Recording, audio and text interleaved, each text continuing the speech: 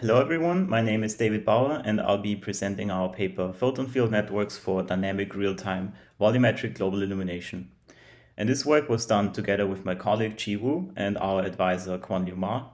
All of us are part of VIDI, the Visualization and Interface Design Lab at UC Davis. And with this short introduction, let's get started. In this work, we develop a neural rendering technique to cache indirect radiance fields using fast neural networks. With the help of these fields, we can produce convincing volumetric global illumination effects at a fraction of the cost of conventional rendering techniques.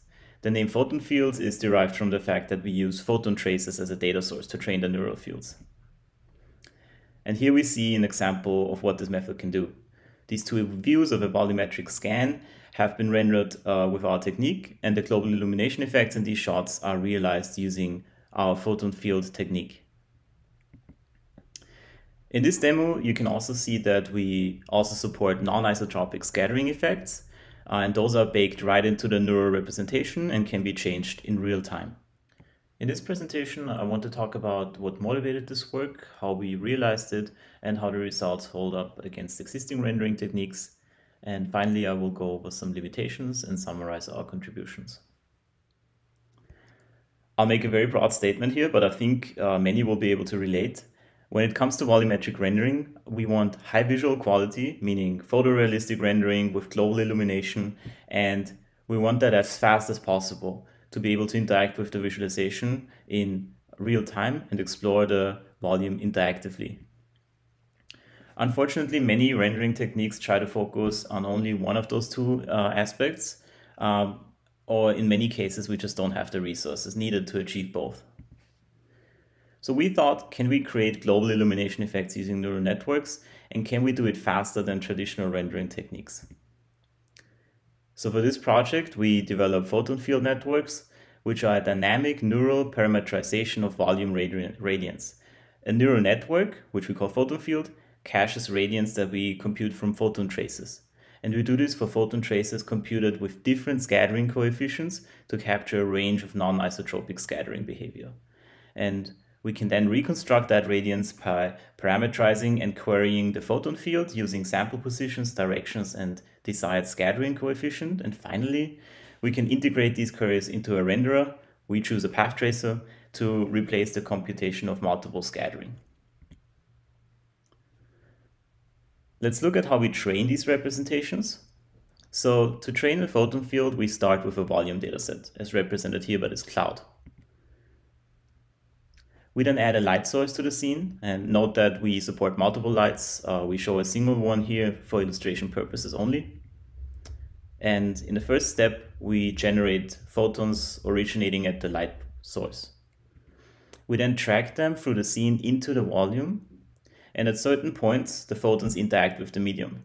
Where and how often that happens depends on several factors, including the volume density and scattering coefficient. At each point of interaction with the medium, we record the photon's location, energy, and traversal direction. This should sound familiar in case you've ever worked with photon mapping. Once we're done tracing the photons through the medium, we are left with a photon map that contains valuable information about the light transport inside of the volume. So, rendering photon maps can be a costly process. And this is why we introduce an intermediate representation that will help us render the field more efficiently. So here we introduce a neural model, which will serve as our photon field network. To train it, we now randomly sample the photon map by choosing arbitrary locations and finding sets of nearest neighbors around the sample using range queries. These samples are then processed. We use a radiance estimate technique to find the amount of light that travels through this point for a randomly chosen direction. And the resulting quantity represents the network target, what is learned.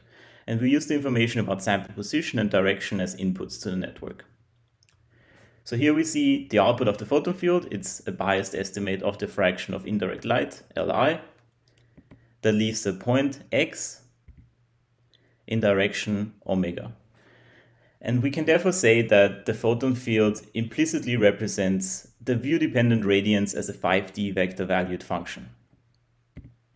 In practice, we add an additional parameter g that parameterizes the scattering coefficient of the phase function to control the isotropy of the output. This addition effectively makes the photon field a 6D function, and for details on the phase function awareness of our photon fields, please check out the paper. So now that we have the trained model, we can now use this information about indirect radiance in a rendering application. So for our proof of concept implementation, we have a path tracer, and we trace the first hit that we can see here on the left, direct light contribution as always. And instead of extending paths beyond this first hit, we rely on the photon field shown on the right to provide an estimate of global illumination.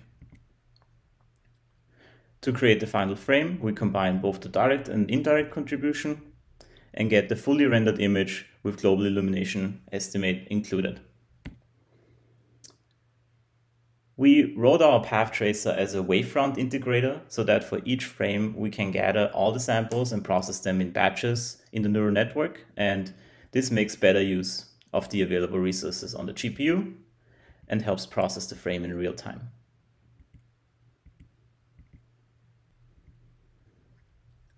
Now, let's look at some visual results. So these are two images we rendered of our chameleon dataset, and one was done with the conventional volume path tracing. We use next event estimation here to improve convergence and improve the noise. And the other image was created with our hybrid renderer that we discussed earlier. And it renders only a single bounce of direct light and then creates the photon field for global illumination, like we discussed.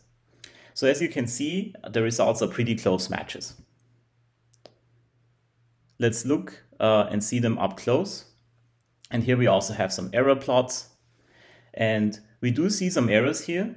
They are for a good part caused by the bias of the photon density estimate, slight variations in how we scale the photon energy compared to the scene scale, and most notably, the number of photons traced in the volume. In the paper, we show more plots regarding this limitation, and we also show that the neural representation is actually surprisingly good at matching the photon trace, with the obvious downside of also learning all the flaws. At the same time, we can achieve close to 4 times speed up in our renderer compared to the path tracer. And when we only consider the timings for generating the global illumination component, we see more than 12 times speed up on this dataset. And for other datasets that we tested, we achieve similar numbers, and you can find those in the paper and the supplemental. Another neat effect of learning the photon cache is that we get to trade some accuracy for significantly less variance, especially at low sample rates. So here's a progression of shots from the chameleon dataset rendered at 1 SPP, 4, 8, and then fully converged, which was around 1024 SPP. And these were made with the next event estimation path tracer. Now here are the same shots rendered with the hybrid method using the photon fields. Immediately we get less noise. And if you look at the numbers, we do even better than using respectively double or even quadruple the amount of samples.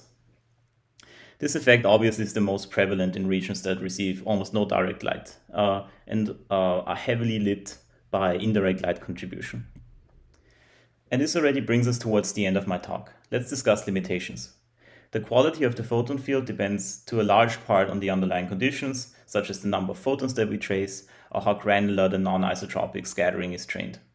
Another important factor is the photon density estimator used to gather photons for training. We use a very basic technique for this work, and this can definitely be improved by implementing more advanced techniques. Next, the tracking we used to trace the photons has some limitations for photon mapping, and this is the case for low density regions in volumes, and especially so when those are combined with large majorants in the volume and strong directional scattering. There are many cases where there are insufficient interactions in the medium, and those regions then lose a lot of details due to the lack of photons. To summarize, we introduce a radiance cache modeled as a neural field, which we title photon field. A photon field is trained on photon maps traced at varying phase function scattering settings, and using the trained photon fields, we can produce global illumination effects on average 10 times faster than a baseline path tracer. The representations produce less stochastic noise and can model non-isotropic scattering behavior in real time. And with this, I want to thank you for listening, and I hope to see you at VIS.